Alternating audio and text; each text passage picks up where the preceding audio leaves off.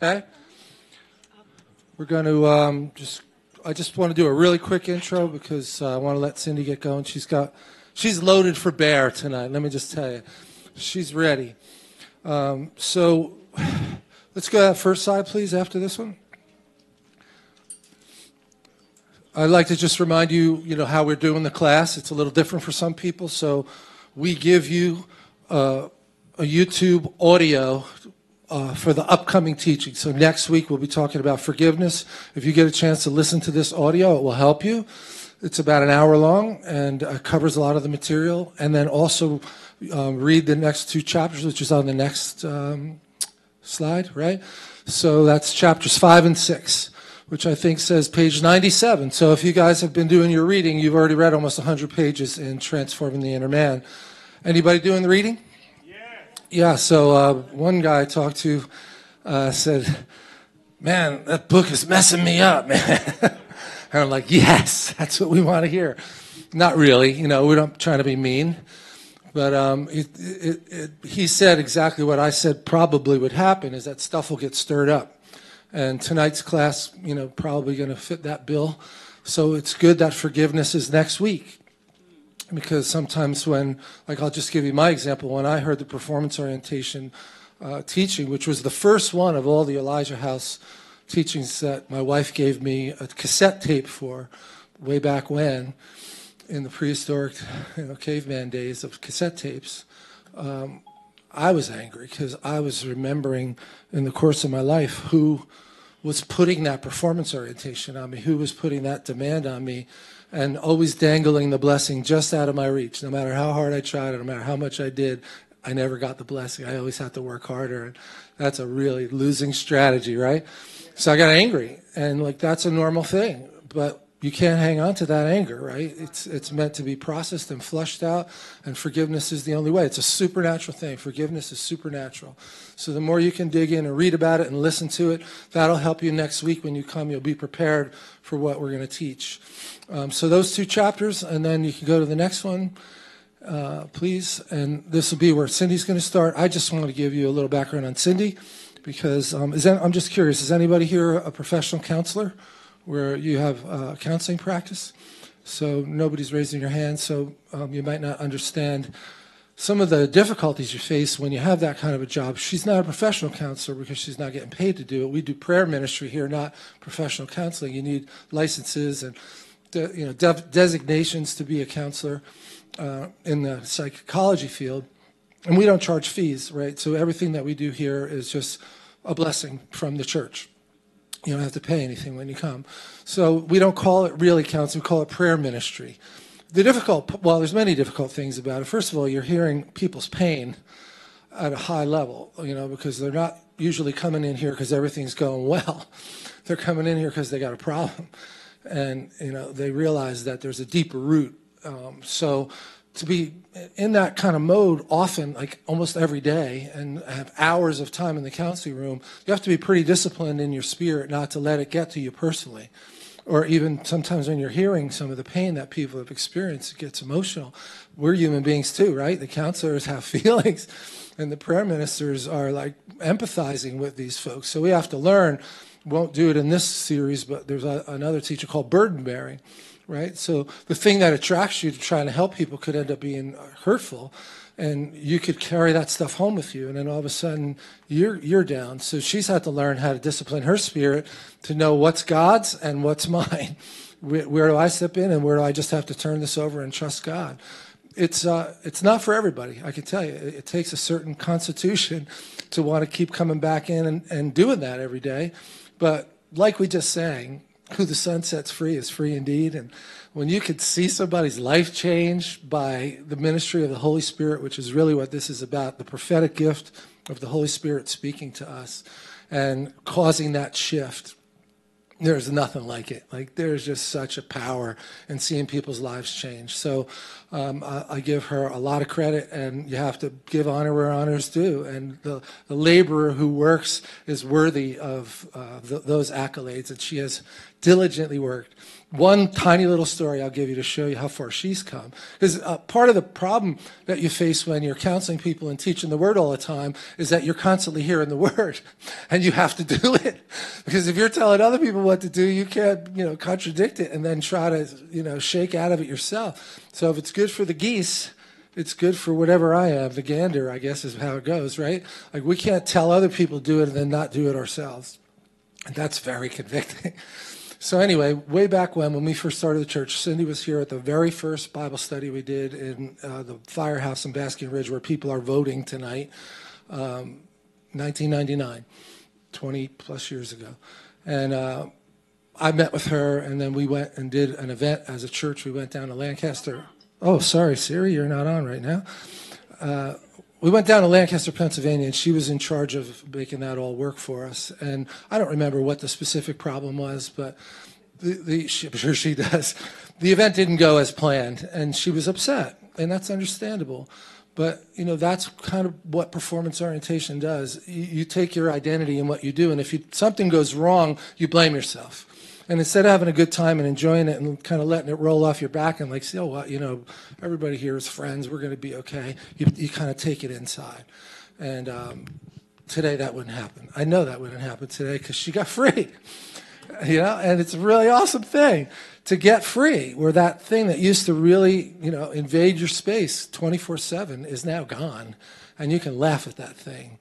And you can say, I am chosen, not forsaken. I am who he says I am, not who my football coach said or my father or whoever, that negative cursing thing. I am who he says I am. Amen. So would you welcome Cindi as she comes to teach?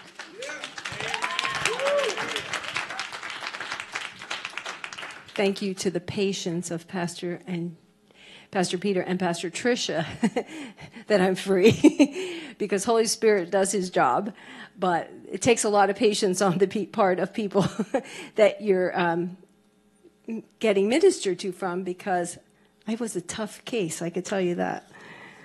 And all I wanted to know was when I was going to be fixed. Well, we learned it's a process, and even in this, I've taken this class probably 19 times, at least. I've been in the class or taught it at least 19 times. So the Holy Spirit was still showing me things, even today. And I'm like, oh my goodness, this is awesome. So I am so fired up right now. I am so fired up. He was showing me things as I was sitting in here in worship tonight. I am fired up. So I want freedom because it's bondage. Performance orientation is bondage. Nothing less than bondage. And I remember back in the day when we took it was 19 weeks, 5 hours, 4 hours a day, a small group after, every Friday for 19 weeks. And Pastor would call me on some classes and say, this one's going to be really hard for you. Get up and walk out if you have to get up and walk out. And there was plenty of times I had to get up and walk out, and plenty of times that the guy who was teaching it would say to me, you're crying again? Okay, you just sit there. I'll take care of you after class. But I worked the process. And you know what? Like Jack Frost, who was one of my heroes in the faith, who went to be with the Lord. Pastor told a story about him last week, and it's experiencing the Father's love, right? Embrace. That's what I thought, and I said love last week. Embrace is an incredible book, and if you have never read it, I tell you, it's a must-read for every Christian. And then Slavery to Sonship. I used to say, when I grow up, I want to be like Jack. I want to be like Jack. I want to see people get free, and I want to see them understand the heart of the Father.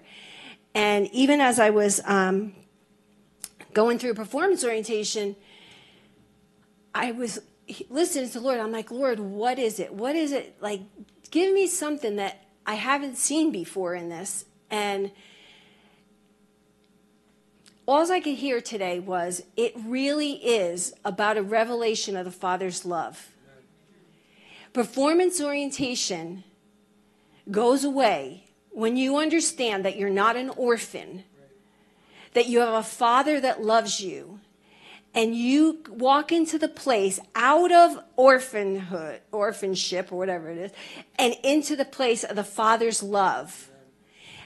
as Pastor was saying, roll off your back, it rolls off your back. Because when you know that you're loved, it doesn't matter what somebody else thinks about you, because you know that the Father loves you. And it was funny because I didn't know Pastor was going to do worship tonight. And I texted him, I said, are you doing worship? Because I had picked a song, and we both picked the same song. So it is. God wants you to know that you are his child and he loves you.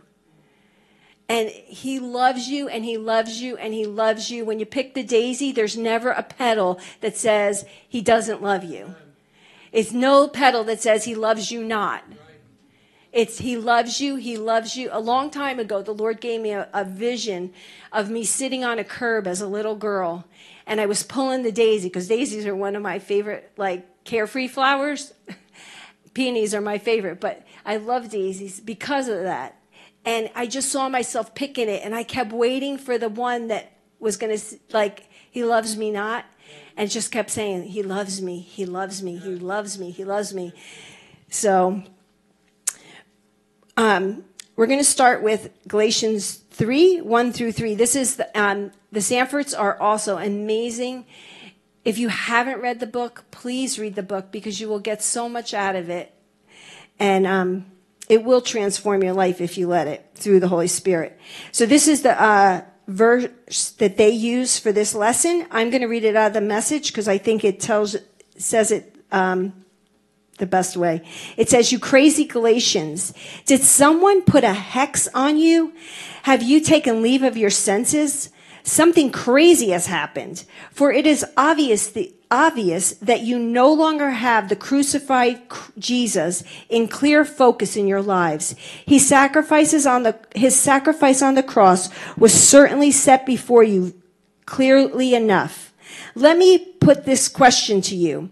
How did you begin a new life? Was it by working your heads off to please God, or was it by responding to God's message to you? Are you going to continue this craziness? For only crazy people would think they can complete by their own effort what was begun by God. If you weren't smart enough or strong enough, wait a second.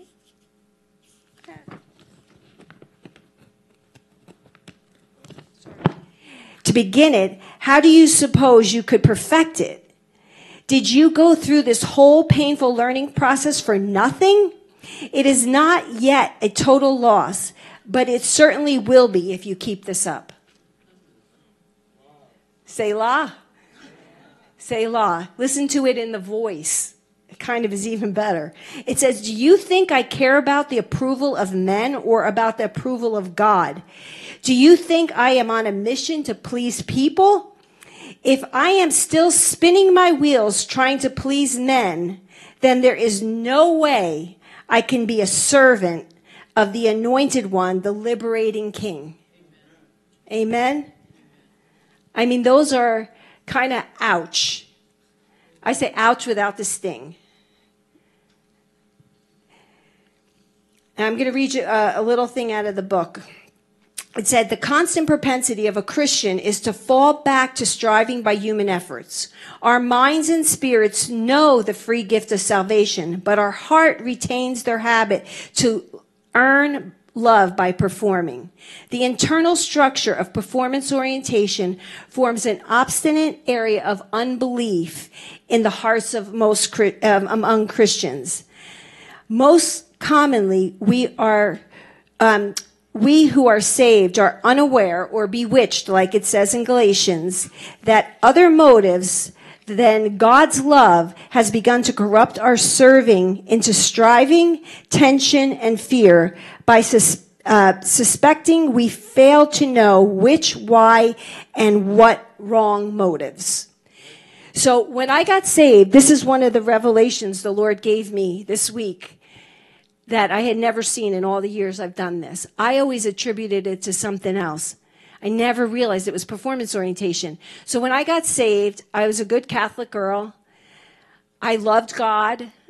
And I always tried to do the right thing. I tried. Didn't mean I always did, but I tried. And because you never wanted to commit a mortal sin, right? So And I always went to confession, and, I always tried to do the right thing.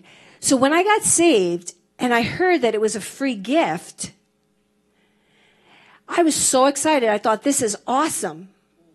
But just like what I just read, all of a sudden, a little while into it, I started to get nervous because I thought, oh my goodness, I can't earn my way anymore. I can't earn it anymore. I can't light candles. I can't go to confession. I can't have somebody pray me out of purgatory. I can't do any of those things that I thought I could do. And I was like, oh my gosh, what do I do? How am I going to do this? And it sent me into a tailspin of anxiety and panic disorder and obsessive compulsive disorder. It was over the top. Trips to the hospital, trips to the psychiatrist. I mean, it tipped me over the edge because all of a sudden I was afraid that I couldn't get to heaven if I did the wrong thing anymore. I had no way to do it. And I realized this week when I was studying, thought I had to perform for God, even as a believer. I couldn't accept the free gift. I thought I still had to earn it. And there was no way to do that. So I was in this quandary that sent me into 6 months of taking, I forget what anxiety medicine it was, but I was like, I'm not doing this for too long. But it got me through. And, but that's what happened because I thought I could earn it. I thought I could be good enough. And then I realized, oh gosh, he just did this. It's a free gift. But it didn't compute in my head. And I performed and performed and performed until it started to make me go a little crazy. Now, in Hebrews 3:12 in the Amplified, it says the peril of unbelief. Take care, brothers and sisters, that there not be in any way any one of you a wicked, unbelieving heart, which refuses to trust and rely on the Lord, a heart that turns away from the living God. And that's what I had done because I thought I had to earn it and I couldn't trust God. I couldn't trust what he told me. I had to try and figure it out myself. My brain was always trying to figure it out, always trying to figure out how I was going to protect myself. So performance orientation is a term which refers to this, not to the service we perform, but the false motives which impel us to do it. It's about the false motives that we use. When we bring performance orientation to death, it doesn't mean you're going to stop serving. It just means you're going to not serve out of the wrong motives anymore. And when I kept going over that in my head, and the Lord said to me,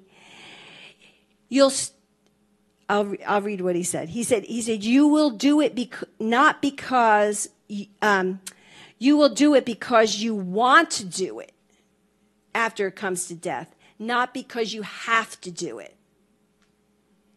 It's going to change from wanting to do it and not having to do it. When you're performing, you have to do it. You have to do it. Because otherwise you're not going to be loved. When it switches, you could still do the same things. I still do the same things I did. But I do it because I want to do it.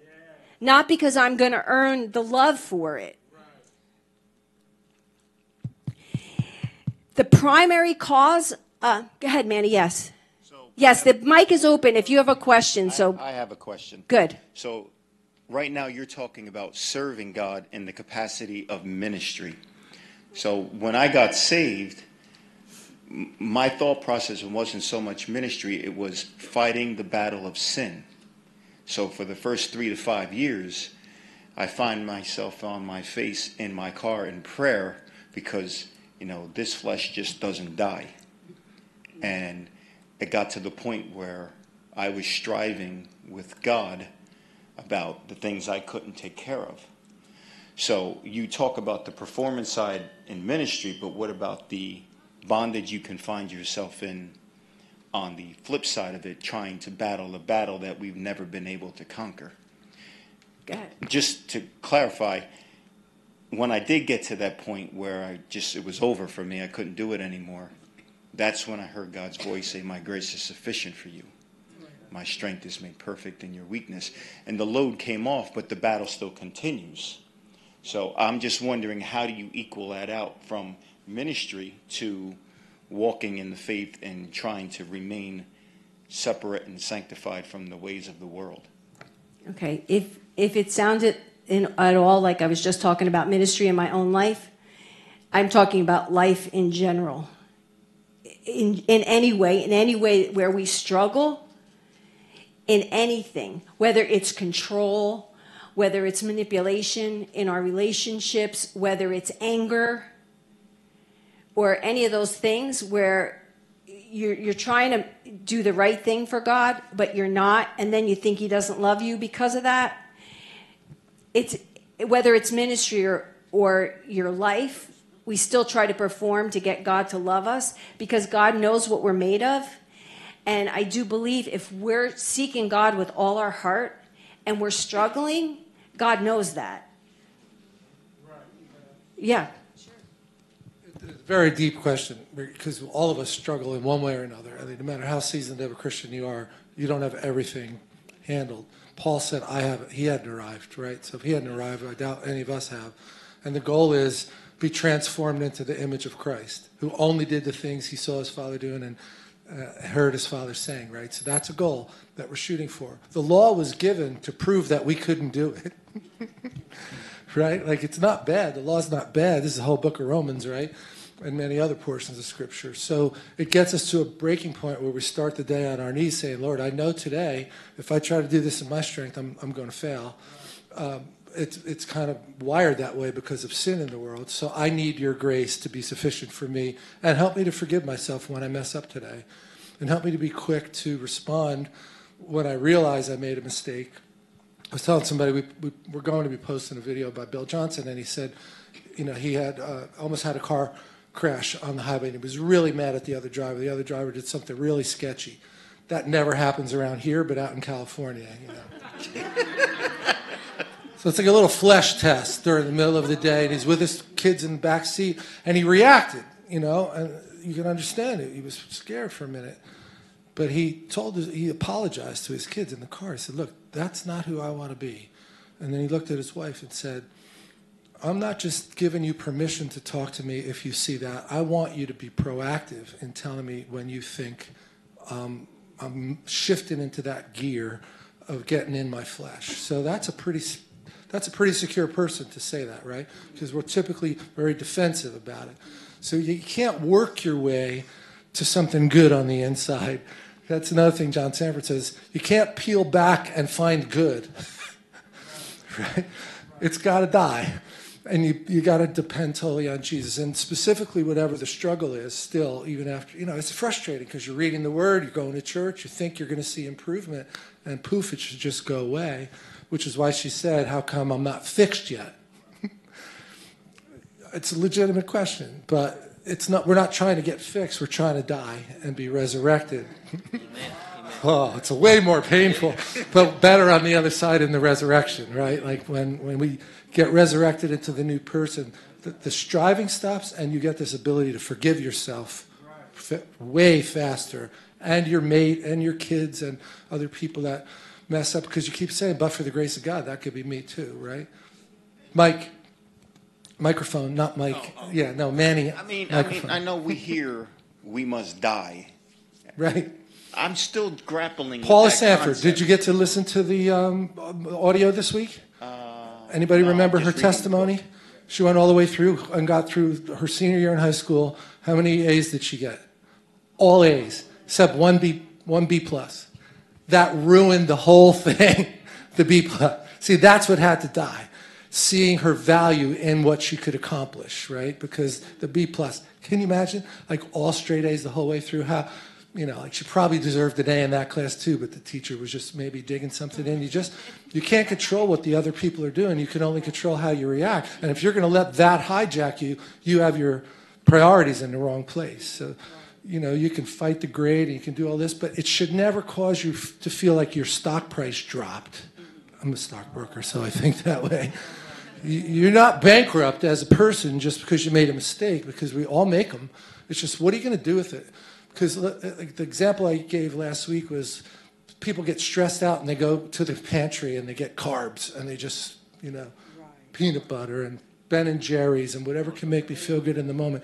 But that really ends up making you feel worse in the long run. So when that thing gets nipped in the bud and you realize, no, that's a counterfeit affection. Now all of a sudden, it's not that you didn't make a mistake anymore, but you don't compound the mistake by, I'm a loser. Why bother? Let me just do it anyway because, I can't win. I'm never going to change. Exactly what the devil wants. And the answer is no. If there's fruit, if there's still a struggle, that just means there's a root in there that we got to get to. And I didn't mean to take so long with that answer. Awesome. And that is the thing. There's a root. It's getting to the root of it, because we could keep cutting the dandelion off or even go a little bit deeper than, sometimes I pull out the weeds and I get more than just the top of it, but I don't get the whole little base, and then I'm not digging my fingers in the dirt. Or if I get, then I'm like, forget it. I just don't feel like going to get the little shovel, and then it comes back. But God rewards those who diligently seek after him, Manny, and if in any one of us, not just Manny, any one of us, where we are diligently seeking after freedom, God's going to bring it.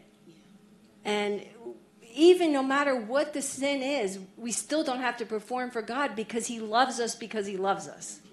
And there's nothing, that's one of the scriptures I have, there's nothing that can separate us from his love. Nothing. Nothing. No sin is so great that, and as long as we are pressing into the Lord, and, he's there. All right, so I also never really thought about this before, but performance orientation is really a form of self-protection, because we're just trying to protect ourselves. We're trying to protect ourselves from rejection. We're trying to protect ourselves from rejection from the Father, even though he never will reject us. The only one who's rejected is Satan. We know that. And he tries to project onto us what he is. But no matter what, we don't need to protect ourselves. We do a really bad job of it. We do a really bad job of it. So as the more we learn how much he loves us, and we don't have to protect ourselves because he does, the more performance orientation will go away as well. Performance orientation operates out of a base of fear and insecurity, a fear of rejection. In 1 John 4:18 in the Amplified, it says, "There is no fear in love. Dread does not exist, but perfect, complete, full-grown love drives out fear, because fear involves the expectation of divine punishment. So the one who is afraid of God's judgment, which is really feels like rejection, is not perfected in love, has not grown into a sufficient understanding of God's love."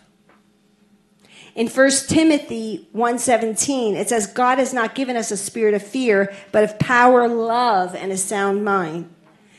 And in Romans 8:38 through 39 in the Amplified, this is what I just quoted before, is, "For I am convinced, and to continue to be convinced, beyond any doubt, that neither death, nor life, nor angels, nor principalities, nor present or threatening, nor things to come, nor powers, nor heights, nor depth, nor any created thing, including performance orientation, will be able to separate us from the unlimited love of God, which is in Christ Jesus our Lord." So performance orientation, we are performing to earn the love that's already been given to us. I remember the Elijah House counselor said to me one day, I was really frustrated about something. And he said, I kept saying, "But so-and-so just don't love me." He said, Cindi, you probably wear the people out in your life that love you. He said, because they love you, but you can't receive it.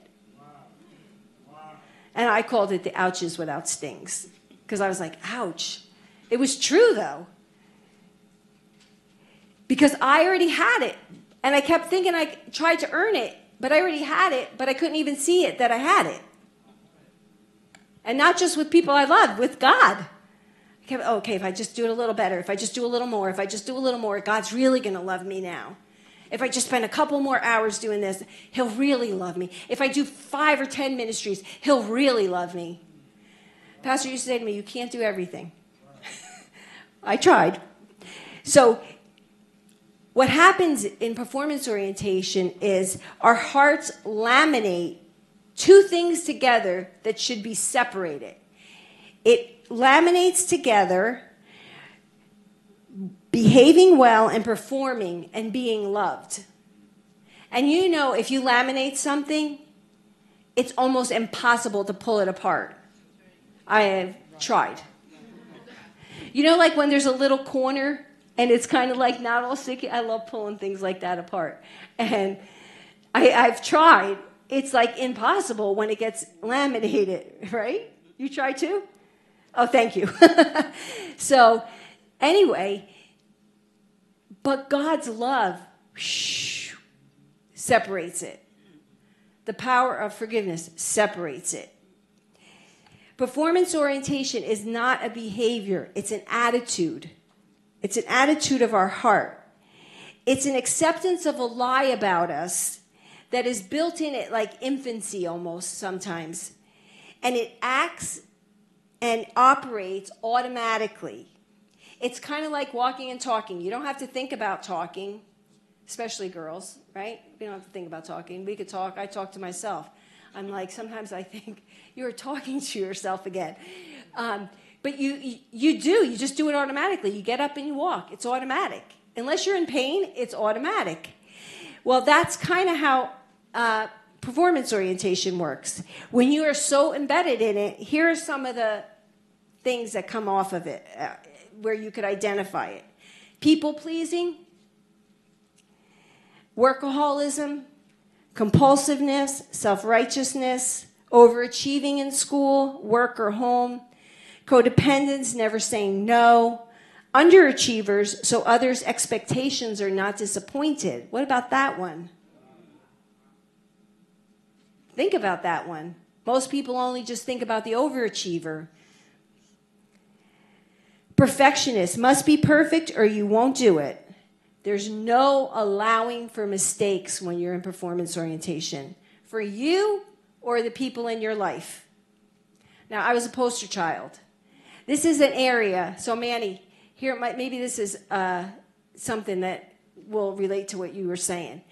So this one, not allowing for mistakes even with others. Even as I was looking at this, and I know the Lord's been already working on it with me, but I have a really hard time with that. I want the people in my life to be perfect because it's a reflection on me. And God has really taken me, if the Richter scale, what is that? The angle scale? We'll say the angle scale. The angle scale goes from here is 0 and here's 100. I moved from 0 to probably 60 or 70, but I'm not there yet. They will still tell me, I can't be perfect for you, Mom. Or I can't be perfect for you, my husband will say. I can't be.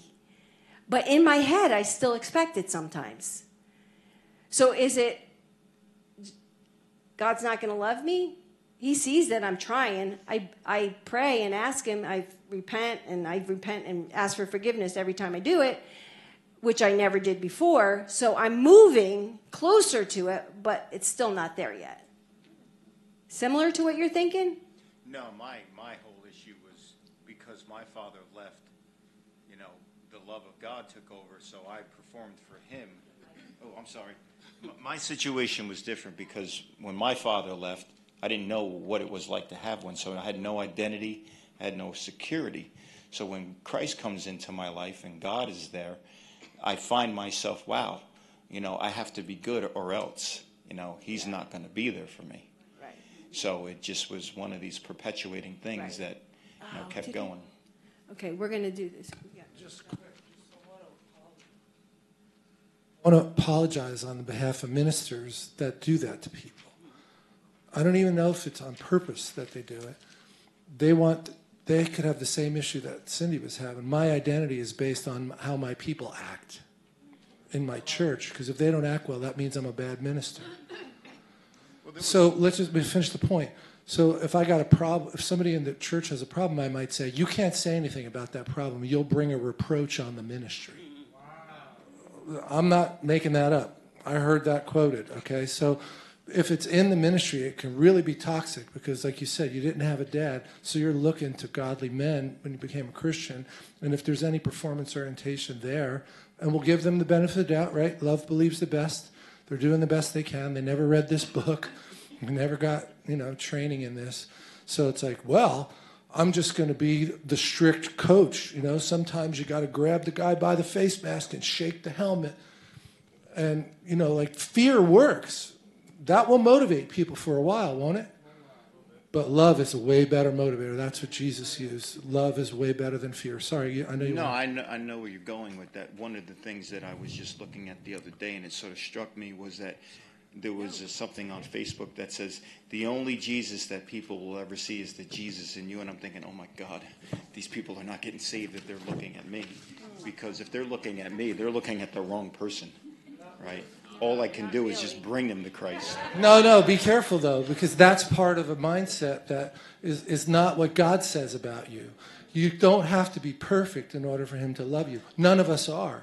He's been using broken people for 2,000 years to build the kingdom. And he said the gates of hell will not prevail against, what did he say? My church.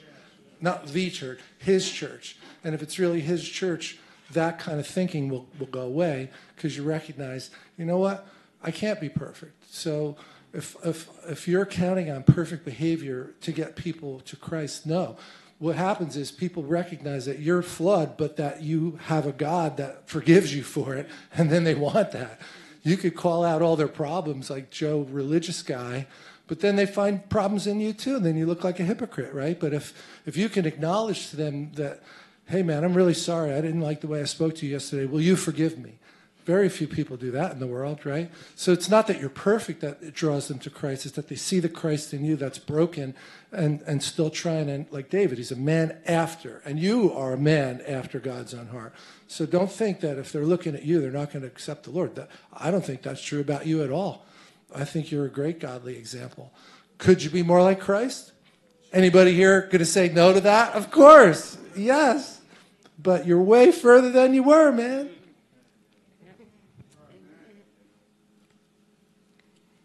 All right, so let's go back to the lie for a second that we were just saying, that those are all lies, right? They're all lies. So I am not loved because I just exist. I'm only loved if I perform.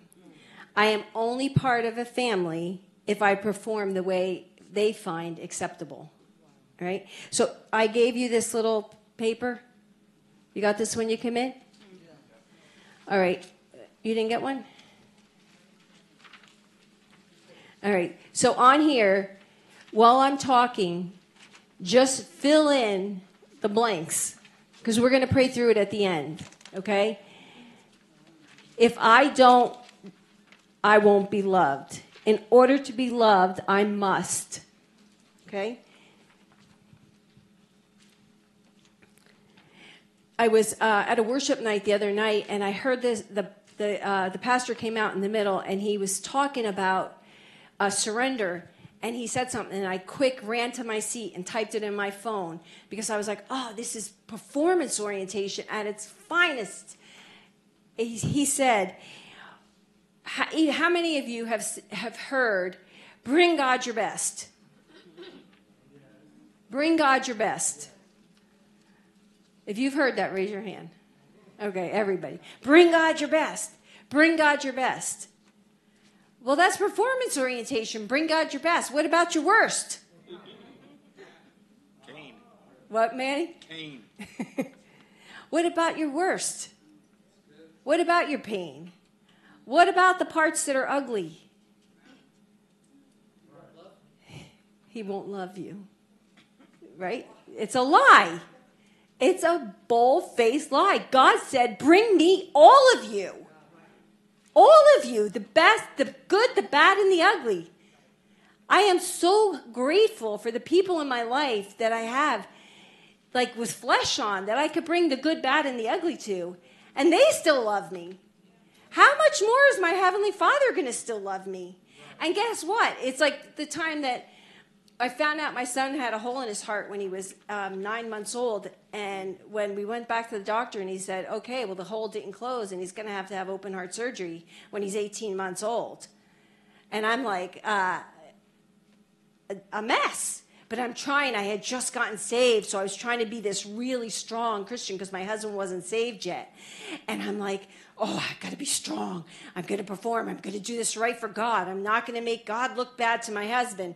And my husband goes, come here. Can you just sit on my knee for a second? And I said, oh, yeah, I'm doing great. And he looked at me and he said, would you just be real? He said, now this was my unsaved husband. He said, would you just be real with God? Because I know that God knows what's in your heart and what you're thinking anyway. He said, so I don't know why you're pretending you're okay with him. Because you're not okay. And no mom's going to be okay with her 18-month-old having open heart surgery. But I had to be the good Christian. I had to perform for God. Because God, I didn't want my husband, who was unsaved, to think that I wasn't like steadfast in this God that I wanted him to get to know. And he's telling me, I think God knows what's in your heart, so why don't you just tell him that you're scared and that you're not real happy about this? And I was like, oh, yeah, okay. It's true. He knows everything in our heart anyway. He knows the thoughts before we think them. He knows what we're going to think till the day we go home to be with him. And he chose the cross. He loved us that much, knowing every single thing we would do wrong.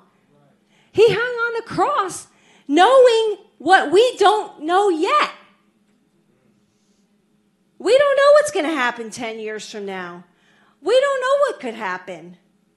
But he does, and he still went to the cross for us. That's how much he loves us. That he went to the cross. And we're still trying to perform to make him love us. When I just said that, I want to cry. Like, that must grieve his heart. That he sent his only son to the cross to prove how much he loved us. And we're still trying to earn it through performing for him. Selah. Forgive us, Father. Forgive us, Father.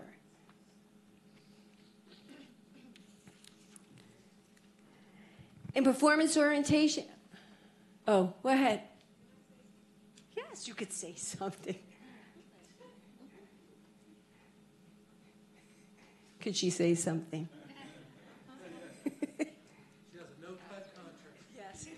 Well, one of the things that I'm thinking of is a lot of times we project, like Manny, what you were saying about your dad. Your dad left when you were a little boy, I guess. Is that what it was? So we project onto God what we've experienced through our parents, right? So a lot of times, even though we know that God is God, he died on the cross, but we still have the abandonment issue in our heart. Or we can have the disinterested. You know, like he worked 3 jobs. Now, we know that he was working to provide for the family, but as a kid, you're interpreting it as he's not interested in me because he's working 3 jobs. You see, so you have abandonment, you have an abusive dad that even though you know that God wouldn't harm you, but you know, you keep a distance from him because again, it's more of a covert thing. And that's what you have to say, okay, Lord, what is it that's keeping, if there's a wall? I just met with someone yesterday who said, I don't know what it is. As long as I'm saved, there's a wedge here that, now her dad happened to be really abusive, violent. And so I said, well, you may want to, you know, address some of the root issues here regarding your dad. And, you know, there's layers and you've had a lot of healing, but sometimes we project that covertly our expression or our feeling of what we've experienced from our parents, our dad in this particular case, onto God. So if you're having still that issue, because then it's striving. Well, all right, my dad's not there. Well, I have to keep performing and keep doing whatever. So then this way, he'll hear me, And my thing was, my dad worked a lot of jobs. So my thing was, God wasn't too interested. So I was like, ugh, what's the point? Or I kind of stay behind with the Lord, not having an expectation. I mean, I knew God answered prayer, but when it came to me, I didn't think God really cared. I know how stupid that is. I know the scripture says that he loves us, but that's how I felt. Until I just really started to meditate, and I recognized that I looked at, and God said to me, you think I'm not interested in you. And I said, yeah, that's pretty much it. And so then I had to shift that, and I repented for that, and I thought, wow, he said, because when it comes down to you, like, how many times are you able to pray for other people and you don't have a problem? But then when it comes to you, it's like, you have more of an issue believing for yourself. And he said to me, he goes, you have a real issue here. Now, in my particular case, I don't know if that's the same case for everybody. In my case, it was that he worked 3 jobs. He was never there. And then when he was there, I mean, he was good. I just didn't like him around because I wasn't used to having him there, you see? So just check your heart to see if there could be an area that it's just ask Holy Spirit, or you may know, is there something that I'm projecting an experience that I have with my dad onto God the Father that's hindering my relationship? And because that caused me to perform. That caused me to, if it wasn't 100%, Cindy and I really were poster childs for this. If it wasn't, I drove my husband nuts. I'd ask him, how did it go? Good. No, I don't believe you. And then if he said it really went well, I'm like, still didn't believe you. Or if he told me it didn't go well, then I was mad at him. So he was up a creek without a paddle. So so anyway, but praise God, I've gotten healed. And that is one of the things of performance orientation. Symptom. Thank you. That is one of the symptoms of performance orientation. Exactly what Pastor Tricia just said. You can also get performance orientation from prenatally. Say if there was you were born at the wrong time, or your mother got pregnant out of wedlock, and there was a lot of hubbub around your the pregnancy. You could think you have to earn your place because you weren't wanted. Maybe they said they were going to have an abortion. There's a lot of things around prenatal, so you have to be really careful no matter what the situation is. I was so grateful to know that, and I'll tell you that later, but it's very important because babies do feel. There's scientific proof. The scientists have done studies, and it is scientifically proven that the babies feel and hear in utero. The other one is cultural.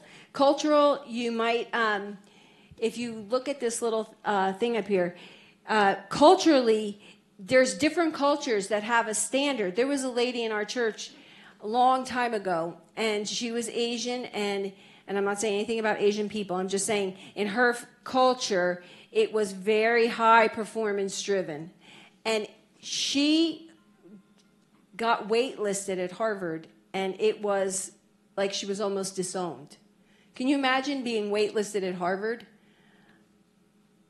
and being disowned for that? I think that's pretty awesome. But in her culture, in her family, it wasn't okay.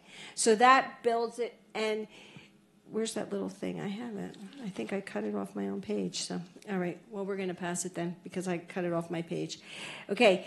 Lack of affection and laughter in a home where there's a lack of affection and huge demands to perform, to please the parents at all costs, no rest, and no trust is built.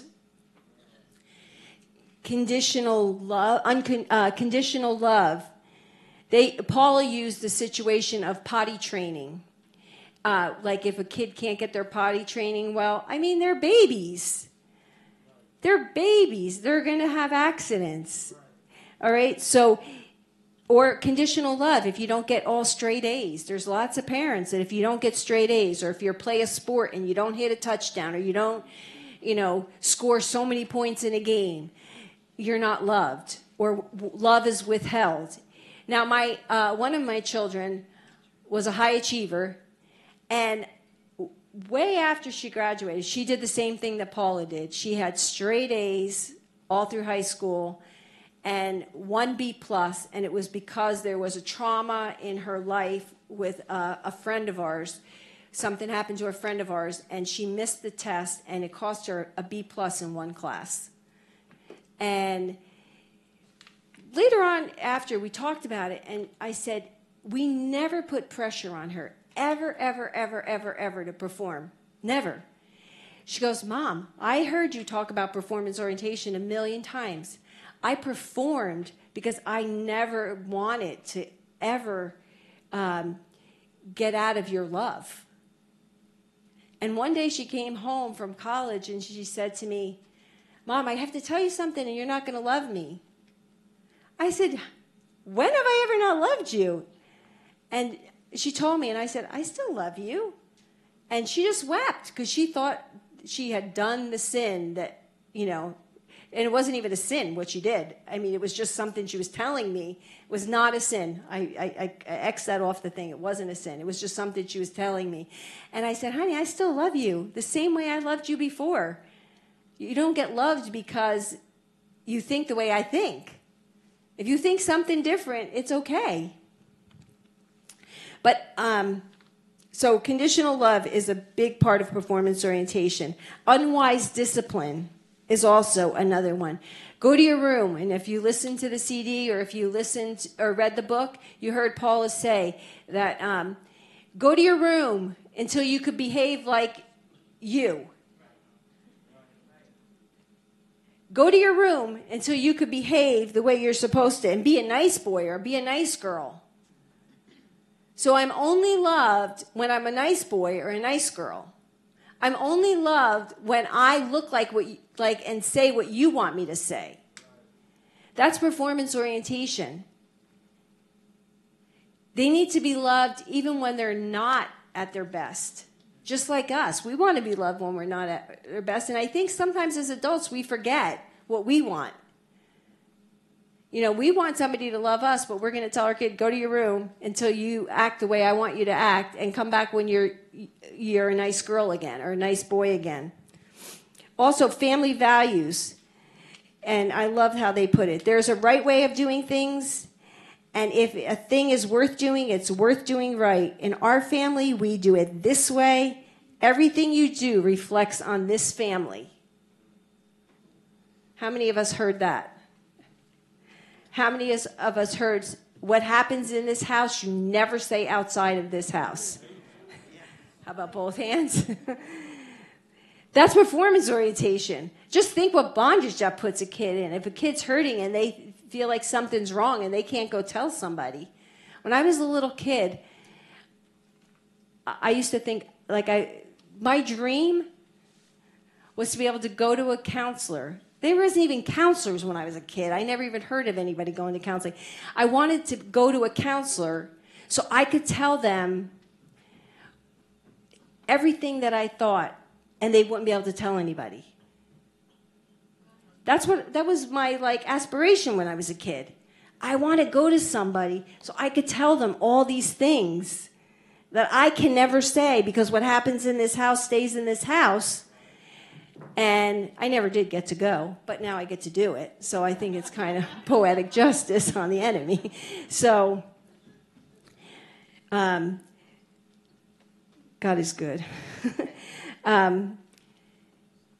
But that's something that drives performance, is you have to act a certain way to be in this family. And if you're not, it says to the kid, you're not part of the family. Position in the family, the first or the middle or the baby, competition and comparison. Have any of you struggled with that? Being compared to your siblings? I could say I never did, but I was always thinking my sister was the favorite. but I never was compared. But that's a really hard thing. Because that tells you I better perform more so I could be loved like they're loved. If I perform like my sister or my brother, then I'll be loved like they're loved. Because how many of us know, let's be real, the easy kid in the family always seems like they're the one who's most loved. True? Because they're easy. It's not that they're most loved, it's just that they're easy. But so if you're being compared to that kid, you had the opposite? You have to go to the mic.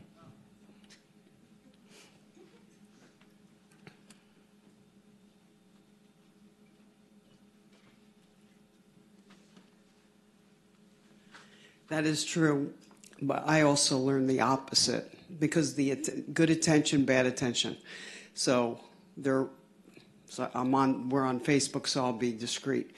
So there was attention given to negative behavior. So I learned the opposite.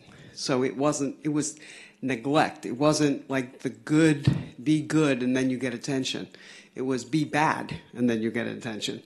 So it's not that I emulated that behavior, but it was the reverse in my house. Yeah. That's good. Thank you for sharing. Okay, so recognizing the fruit of performance orientation. People with performance orientation do not have their own center of security. It is based solely on what other people think of them. He thought that was good. That was great. People pleasing. It says in the Word that it brings a curse on your life. People pleasing brings a curse on your life. Fear of man brings a snare. Is it a snare or curse? I think one version says curse and one version says snare. All right. In a family where there is performance orientation, there is no rest. Not only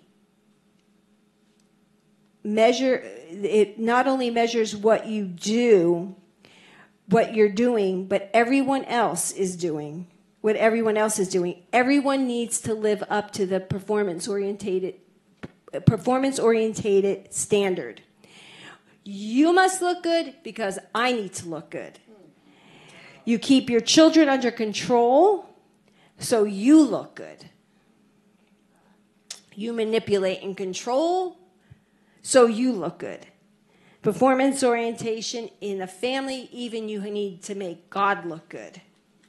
And this was a me, and me. Did I say that was me? That was me. Okay? I'm going to skip to the part where Paula talked about her thing where God blew up the deal, like he overloads the system. And when you can't see it, God will overload the system and break it. Do you remember that in the CD? Pastor talked about it? Okay, and in the book. So for me, I had to have the perfect little family. My kids always had to look perfect. They always had to be clean.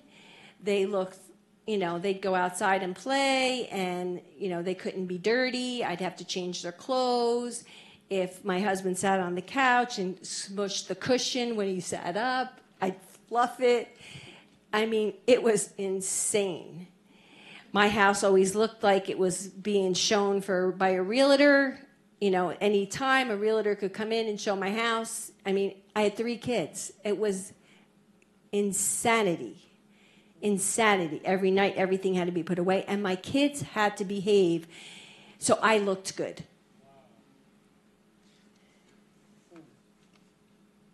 Would that also come from like growing up in shame? Like you could fall into that category? Oh, absolutely. Absolutely. There was a lot of shame in my life as a kid. Absolutely. So, then, you're at church, you want your kids to behave, you want your kids to look like, you really know God and you got it going on and whatever. Okay? Okay, laugh. There by the grace of God. No, I'm teasing. Anyway, It was true. I mean, you can ask Pastor, you can ask Pastor Tricia. I seriously, it was very bad. I remember the first time I came, it was like in the firehouse, maybe like 4 weeks into knowing them. I said, I really need help with one of my children. And he said, okay, come see me. I didn't know I was so messed up. But he goes, when you start with you, then it trickles down to your kids, which is very true. So anyway, it always had to be perfect. And if it wasn't perfect, inside, at least on the outside, it had to look perfect. And the more I felt imperfect or out of control, the more it had to look perfect. And God said, enough. Enough. And he didn't overload my system in terms of the way he did Paula's. But how many of you know when your world is trying to be perfect and your 19-year-old daughter gets pregnant, your perfect little world just got blown up? And it's not something that you can hide from people because it's very visible. And I was so grateful that I knew what I knew from Elijah House as to not, what I just said would cause performance orientation in a child, is to say the things like, oh, what a mistake, and say all the negative things over the baby that she was carrying, because I knew what I knew. So I was grateful for that. But it blows up your perfect little world. And as hard as it was, I have to say, our church did my daughter would say, an A+ job in loving her through it. A+. But part of me in the performance bracket felt relief that I didn't have to be perfect anymore. That I didn't have to pretend I was perfect anymore, or put up, strive for my kids to be perfect and push and push and push for them to be so perfect, because everybody now knew it wasn't perfect. And it was actually a relief. Not that she was pregnant, but for me, it kind of took that whole thing away. And we got through it. And our little guy is now almost 6 feet tall and upstairs in youth group and loving it. So God makes good things out of messes, right? And I would say that going through it, it was the hardest things one of the hardest things I've ever gone through, but out of that came one of the greatest blessings in my life. One of the greatest blessings in my entire life. I love that kid. Anyway, a need to succeed is part of performance orientation.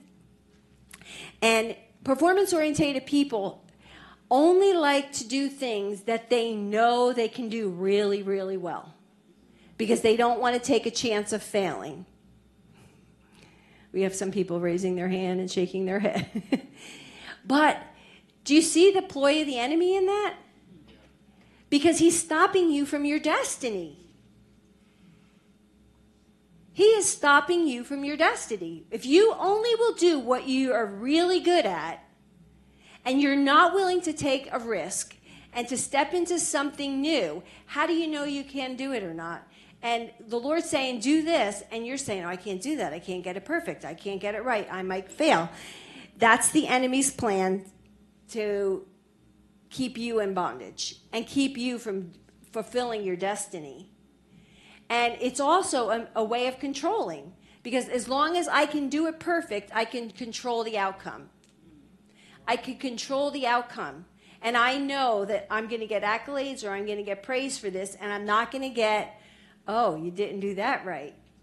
So take a risk and push through that place of, I remember Pastor Tricia said to me one time, she said, you're going to do it, and you're going to do it afraid. And I was like, I don't want to. But when I did, I was so glad I did. She said to me, I'm going to be her her pastor was Bishop Bruno. She goes, I am going to be your Bishop Bruno, and I am going to kick you out of the nest and make you do things that you don't want to do. And I am super grateful for that, because there was a day where I would have never stood up here. Even though I was a teacher by trade, it's a little different when you're teaching seniors in high school versus your peers in front of you. And I wouldn't have done it because I was too afraid. I had done it once in my old church, and I put my head down on the thing. I had messed up, and I go, oh, my gosh, I can't believe I messed up. Put my head down and walked out of there and said, I'll never do that again. I know, I made a vow. I had to break that vow. You're going to learn about vows and judgments. They are powerful things.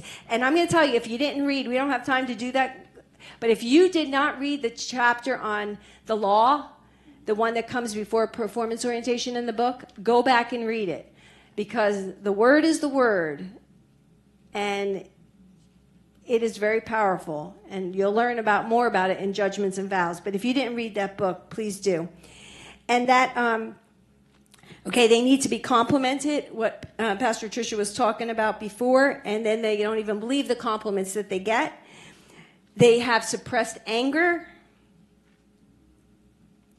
And they also, there's a thing, and we were talking to somebody the other day about this in ministry, and it said, you know, there's a thing that you have to perform, but you want to kind of know, if I don't perform, are you still going to love me?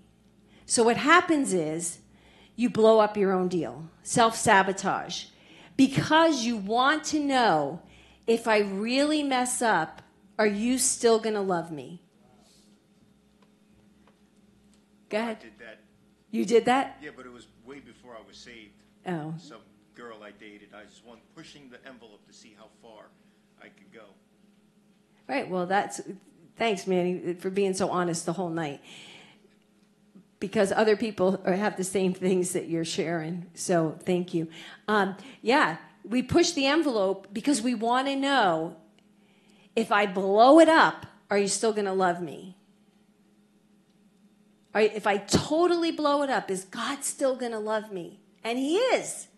But somehow the unbelieving part of our heart that still needs to get saved, because we know that there's parts of our heart that still need to get saved. And if we struggle with performance orientation, that means there's a part of our heart that still needs to get saved, and you know, just pushed a little further down the angle scale. So they kind of blow up, performance orientation people blow up their own deal sometimes. They can't receive criticism. They turn it around. They're compulsively defensive. Oh, I struggled with that so badly. Being defensive. If somebody told me something, I had to defend myself. Because to me, it was, I wasn't going to be loved then. If you're telling me that, I have to be defensive, because otherwise I'm accepting it. And then if I accept it, maybe you're not going to love me anymore. They're overwhelmed or overbusy.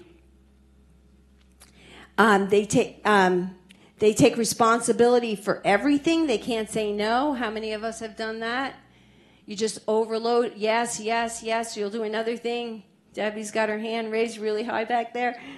And then performance-oriented people also put a demand on performing, and it robs the person of the joy of giving, because they have to do it. Like, you put the demand. I used to do that to my kids.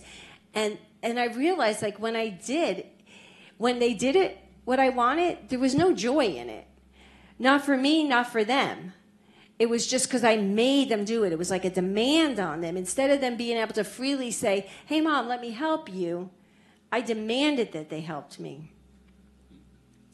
Okay, the person is tired and ministers to others. This is one of the biggest signs of performance orientation, is that you can minister to others, but you can't let others minister to you. Because you have to cover up what's going on inside. And if you let other people minister to you, especially when you're in a prophetic church, then they might see something that you don't want them to see. Well, guess what? They probably see it anyway. So if you let them minister to you, they would get some revelation from heaven for you, and you would get free. So I would encourage that. But that's a big, big sign of performance orientation.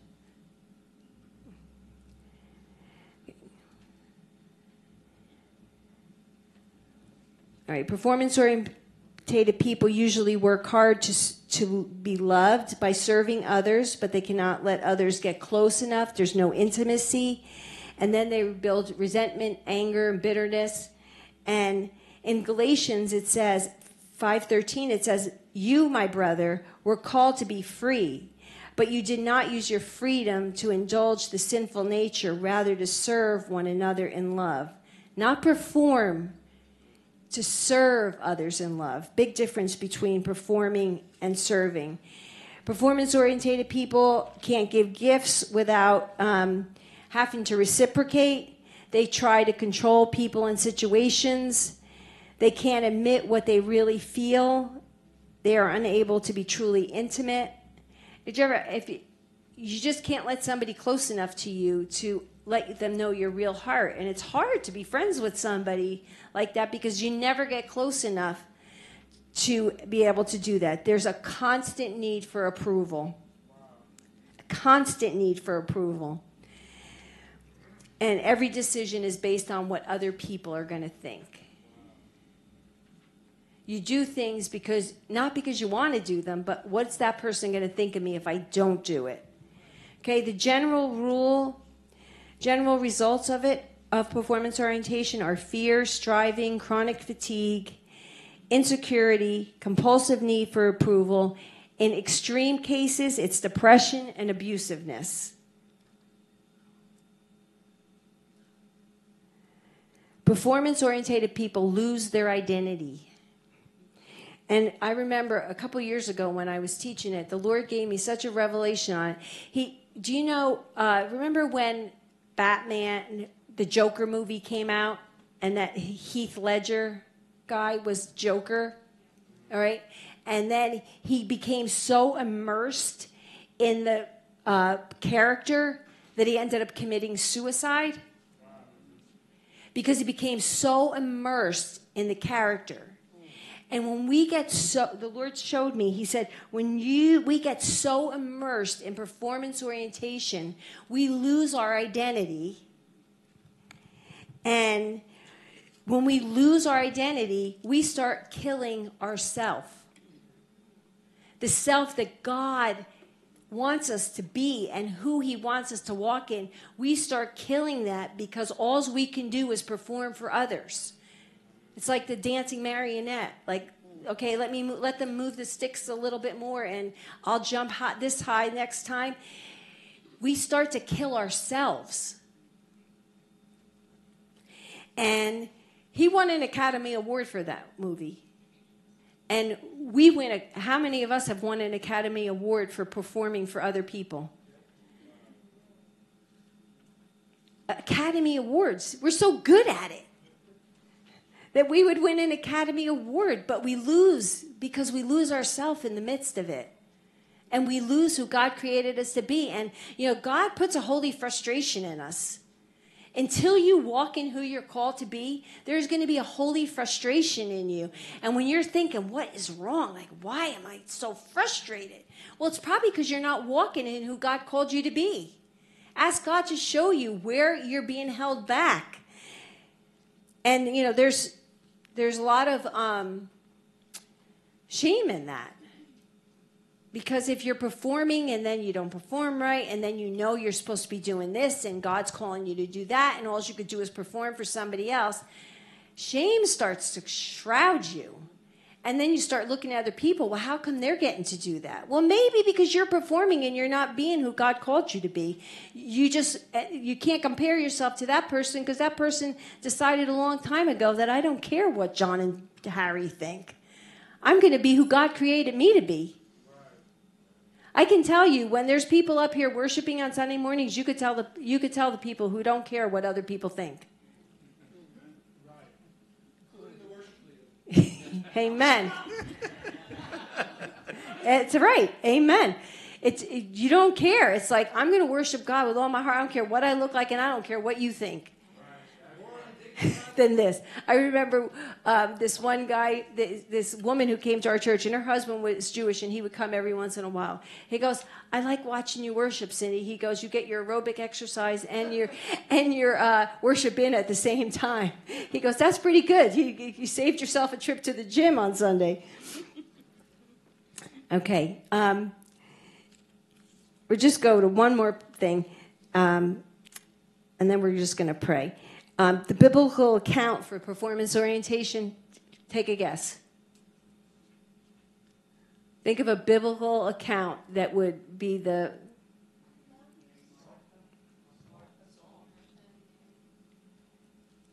Yeah, that would be a good one, but that's not the one I'm thinking. Which one? Saul. Good. That's really good. Oh, I like these. And Martha and Mary too. Go ahead. What? She said it? Okay. What about the prodigal son? The older son. He performed and he performed and he performed for his father. And when the younger son came home, he was angry because he had performed as well as he could perform. And his father gave everything to the son. And his father saying, but you didn't need to earn my love. You've had it the whole time. You've had it the whole time. How many times do we do that? We're like, God, I want. And God's saying, you've had it the whole time. When we don't have a revelation of the Father's love, I'm going to go right back to where I started. When we do not have a revelation of the Father's love, we are easily sucked into performance orientation. We need a revelation of the heart of God and how he looks at us. We need to be sons, not orphans. You know, he said he would be a slave in his father's house, that his slaves got treated better than he was in the pig pen. But slaves earn their right? They earn their position. Sons have it. The cross did it. The cross earned our way for God to love us. And there is nothing we can add to that. There's nothing we can take away from that. We need to get grounded in his love. And I put the Father's love letter out there for you to read. And if you have never seen it, because we won't have time to show it tonight, but if you have never seen it, go to the original version, 1999, of the Father's love letter and watch it tonight. It's 8 minutes long. It is very powerful. All right, we're going to just break some things, okay? Oh, yes, please.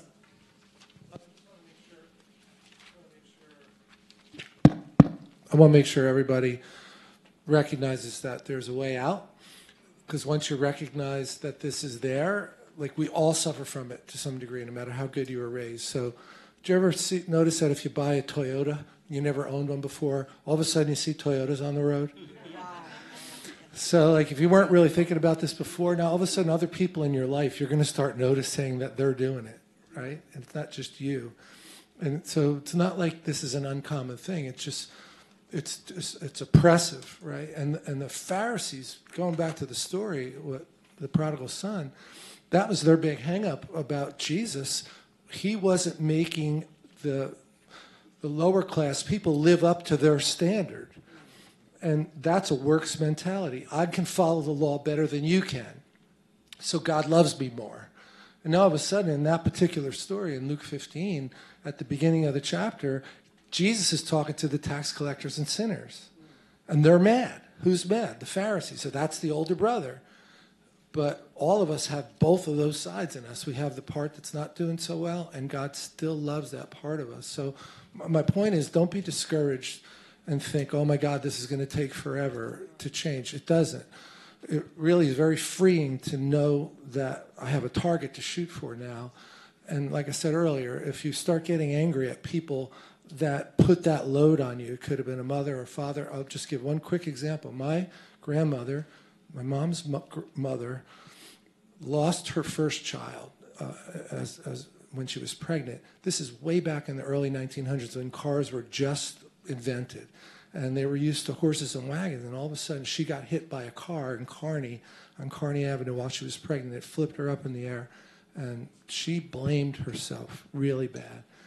My mother was the second child. So there's a lot of ladies here who probably know what I'm about to say. What's going to happen with the second child? I'm going to prove that I'm a good mother.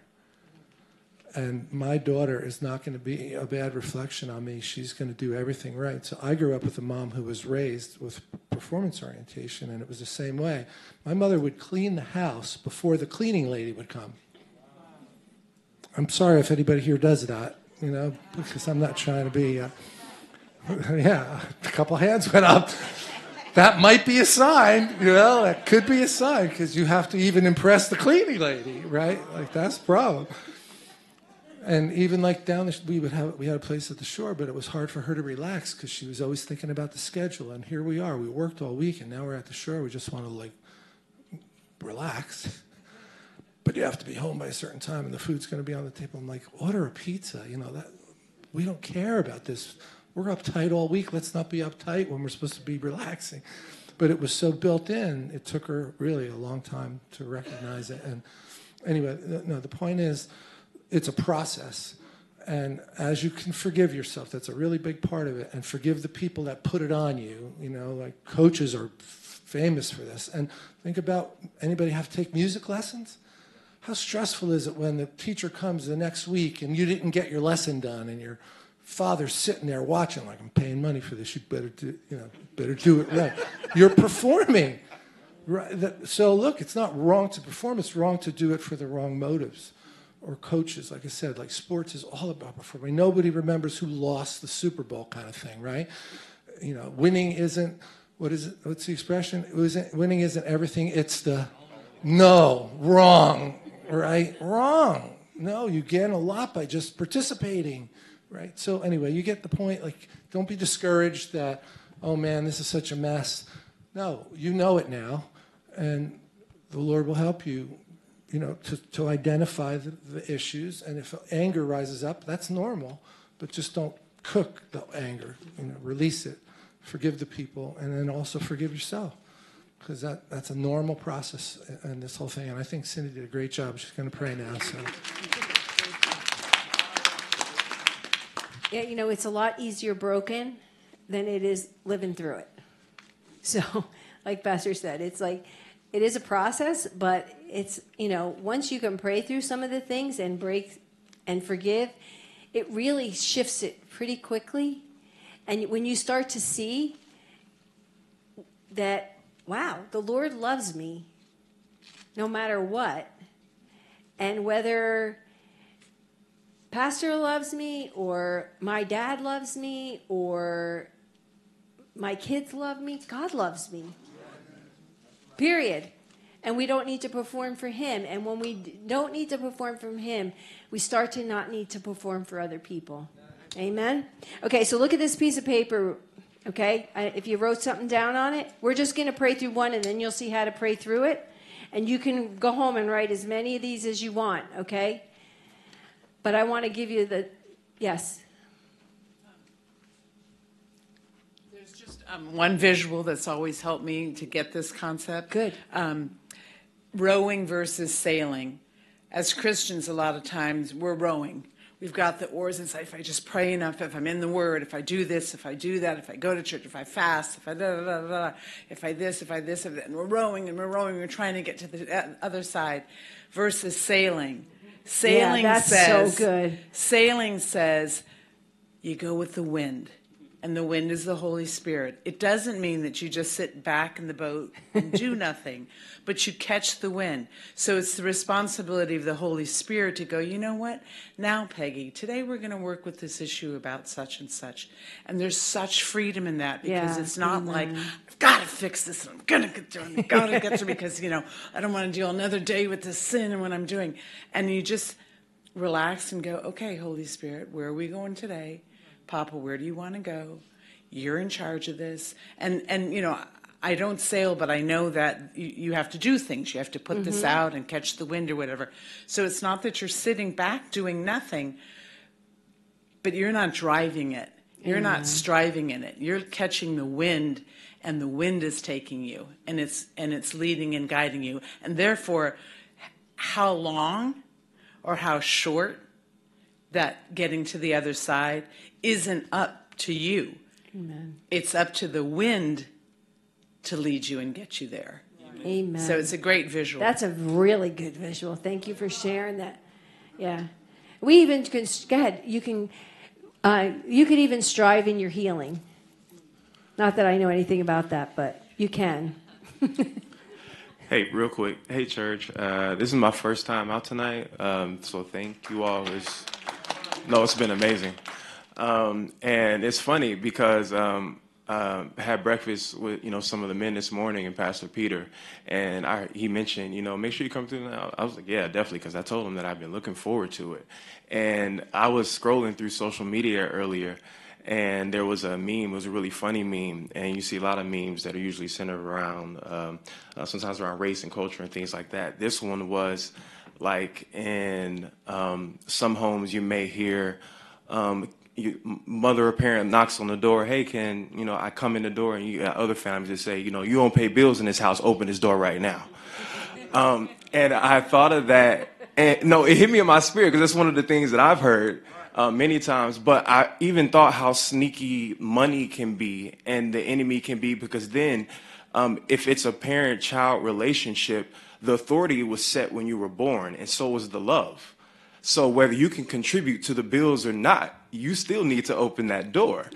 So if my parent loses a job, it doesn't mean that I now have more authority to keep you locked out. It doesn't, it doesn't matter. And and this hit me like a brick, and I knew it was God speaking to me, so I wanted to share it. And I thought of that between children and parents, between marriages, same at the altar, the vow, the covenant was made. And I think it's just so beautiful when it comes to the family, children, when it comes to marriage, and when it also comes to the blood that Jesus said. It was the vow, the covenant, in those relationships, in that Trinity, was set when it happened. And then those very manly things that happen after that don't determine the relationship. It was already set. Amen. So, yeah, I just wanted to share that. Amen. That's good. Yeah, it was set on the cross, is where, right? Besides what you were saying, but it was. When you were saying don't beat yourself up, it's a process. That's because the process begins very early and gets reinforced throughout your life. It happens when you're a young one, when you go to school, certain teachers do it, people you date. It's just constantly reinforced throughout your life. So you have to just keep going back and getting rid of that and forgiving and forgiving. That's why it's a process. Yeah. Thank you for sharing that. It's really good. And it is a process. And forgiveness is a massive part of it. Because you know what? None of us are perfect. And if you looked at your life, I'm sure there's some place where you put performance on somebody.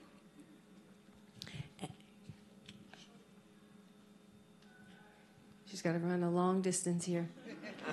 Perform. Faster. Good job. We love you. Thank you. I'm sorry. I know we got to go.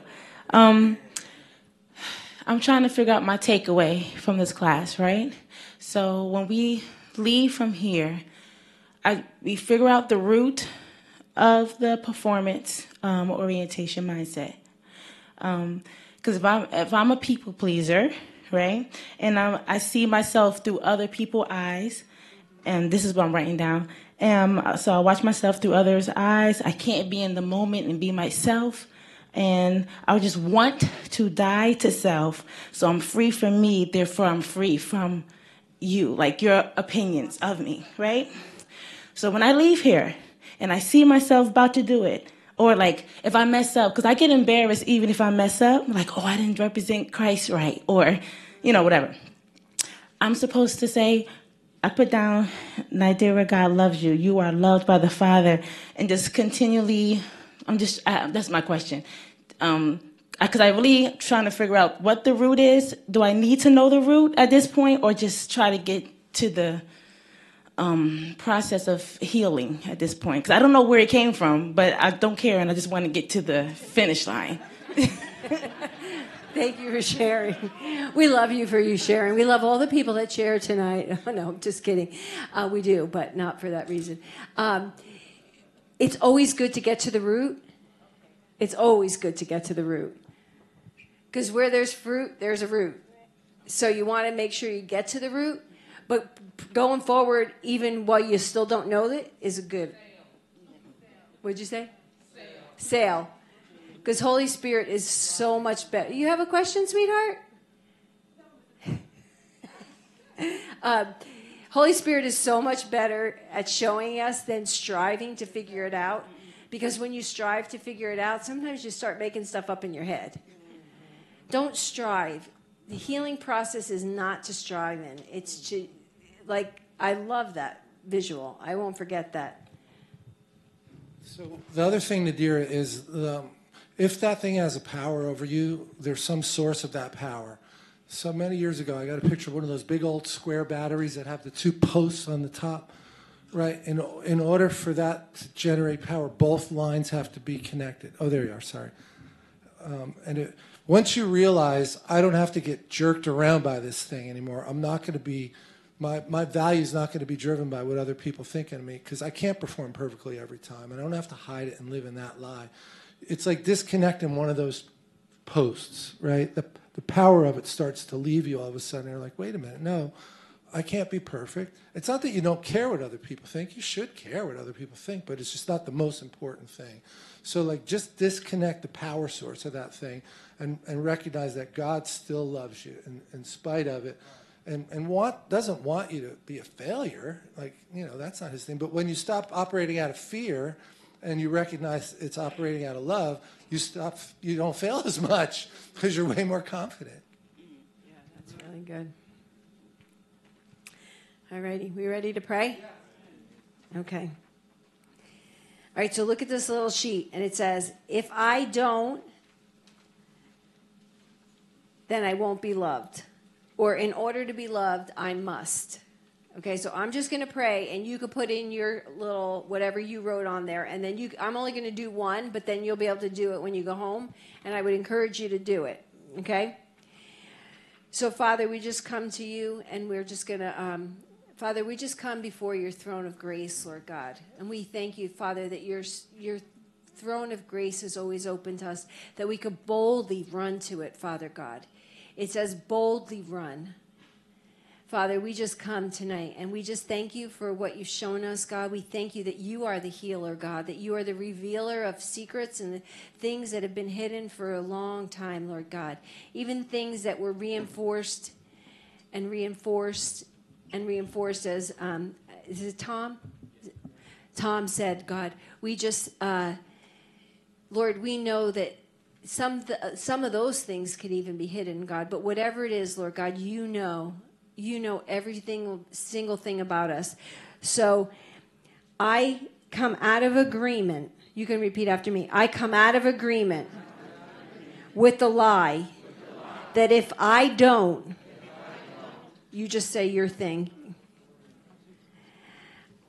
I will not be loved or accepted. I forgive every person in my life who helped contribute to forming that lie. And then in your head, just say who the people are.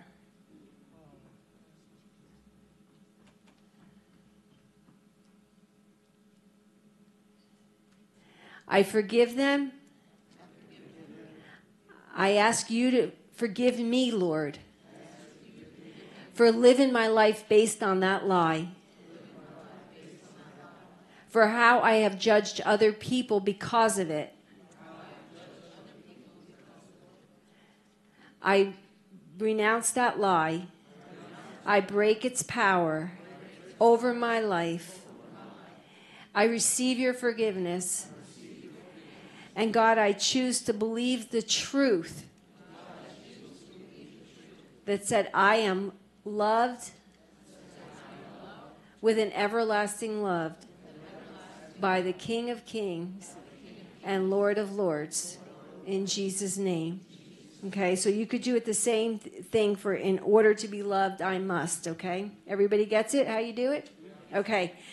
Let's just ask the Lord to forgive us for being great actors and renounce that role of acting in performance orientation.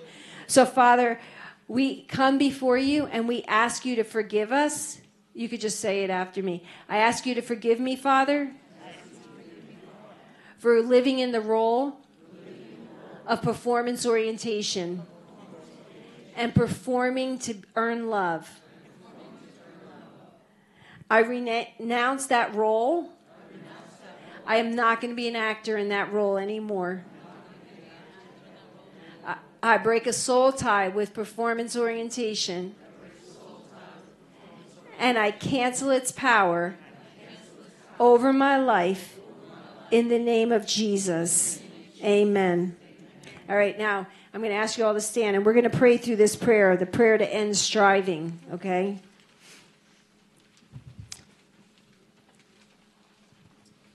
All right, we're going to read it together. And sometimes when I read these glasses, I have to go back and get them fixed because I still can't figure out where they are. So if I read a different word than you do, just keep reading, okay? I'm not going to perform for you. I know I am loved, whether I say the right word or the wrong word. That was not true at all times. When we pray through fears with people, and it says the fear of reading out loud, that was one of my biggest fears growing up. So I have overcome. All right, so we're going to start. Lord, I have come to see my performance orientation. I confess to you that although my head believes salvation is by grace, my heart drives me to earn favor, to be good enough to present myself to others and to you. I admit that I cannot change myself. The fear of not being accepted or loved is overwhelming. It puts me into gear, and I begin to forming again. When acceptance is given with no strings attached, I cannot receive it. I ask you, my heart forming, bringing my striving to death. I want to rest in your love. Help me to remove the hindrances that I have erected, which prevent me from entering into your love. Lord, I have been angry with you for putting me into this family, this position.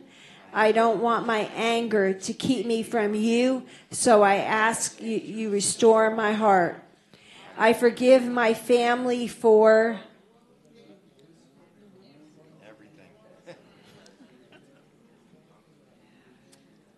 you put whatever in there that you want.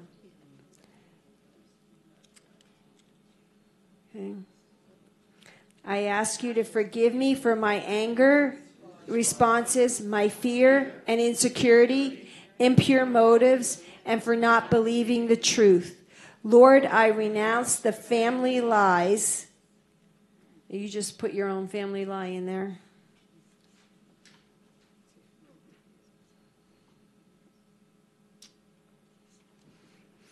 Okay, I accept my identity as your child. Help me learn how to live that identity in my daily life. Help me to feel, to know within me that success is simply being your child. Help me to be like you, Lord. I ask you to bring to death in me the structures, the pattern habits of performing I have created. You can just put yours in there yourself.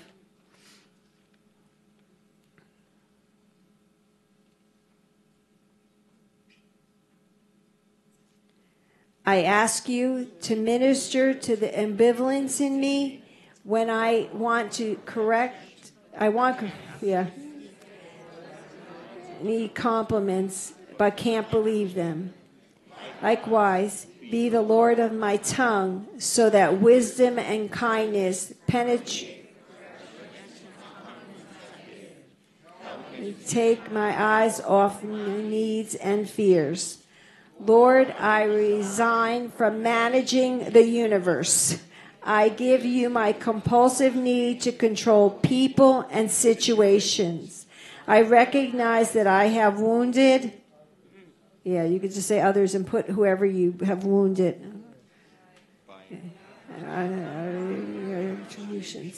I always had to edit, add, or correct. I could always do it better. Forgive me, Lord, for both my insecurity and my arrogance, as well as for the wounds I have caused. Help me to believe that I am not responsible for all that goes on around me.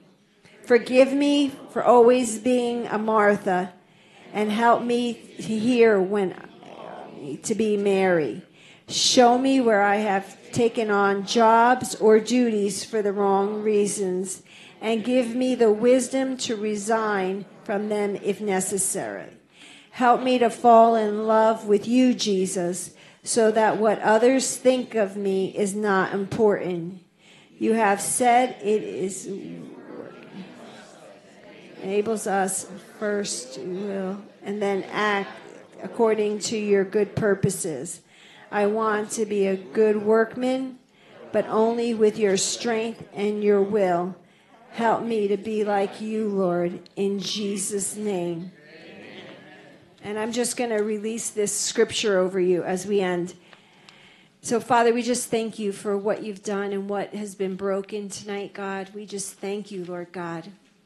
We thank you, Father. For some, it's the beginning of the end of performance orientation. For some, it's just the end of the last little bit, God. Wherever it is on the spectrum, Lord God, we just thank you for freedom. We thank you for freedom, God.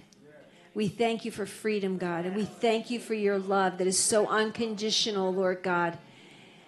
That is so unconditional, Father, that there is absolutely no way we can earn it, Father, other than just being your kids. There's nothing we can add to it. There's nothing we can subtract from it, God. When we say, Lord, be the Lord of our life, we have all the love that you can give us, Father. So I just decree over everyone, come, all you who are weary and burdened, and I will give you rest. Take my yoke upon you and learn from me, for I am gentle and humble in heart, and you will find rest for your souls. And it says in another version, there remains therefore a Sabbath rest for the people of God. The one who have entered his rest, he himself also rested from his works as God did his. So, Father, we just decree that rest, the end of striving, Father, the end of striving, and just the ability to rest in you, Lord God. Rest as your children, as your sons and daughters.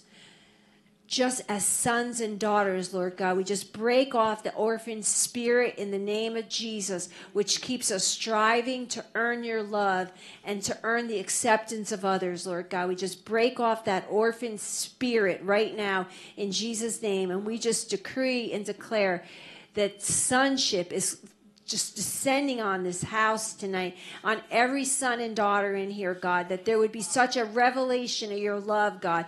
I ask that you just saturate them to the core of their being, Lord, with the pour out your liquid love, God, and saturate them till they know they are loved, and they are loved, and they are loved, and they are loved, and love them not never comes into play, God. There's no petal on the daisy that says you love them not, God. And I just decree and declare that we are sons and daughters and no longer orphans, free to be who God created us to be, and that you will fulfill the destiny and purposes on your life. In Jesus' name, amen. And we have a prayer team. If our prayer team would come up. Yeah. I also just want to let you know that we're going to email everybody the slides, because there was a lot of really big, meaty things in there that are good to focus on. So as long as we have your email, you'll get that deck of slides today.